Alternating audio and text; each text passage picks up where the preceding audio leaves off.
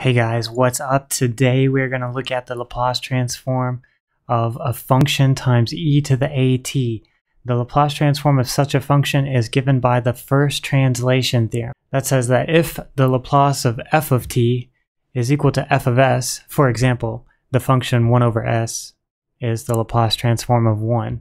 So our function would be Laplace of 1 equals 1 over s. That would be like our f of t and our f of s.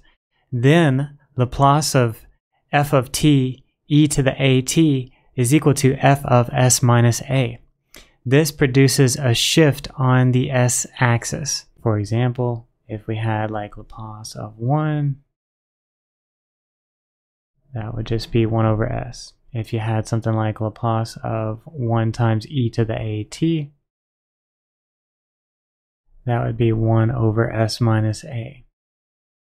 So that's exactly what happens is our Laplace of 1 gets shifted to the right to a.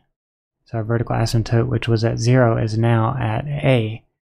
And now it gets shifted to the right a unit. So that's the Laplace transform of 1 times e to the at. So let's look at an example here. So our example says, find the Laplace transform of this function, sine of 2t e to the 3t.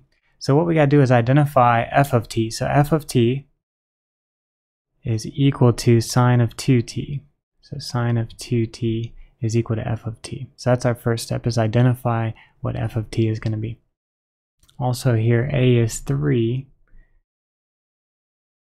and here k is 2 for sine. So what's Laplace of f of t? So f of s is going to equal Laplace of sine of 2t. What's Laplace of sine of 2t? Well, we should know that one by heart now. It's going to be 2 over s squared plus 4.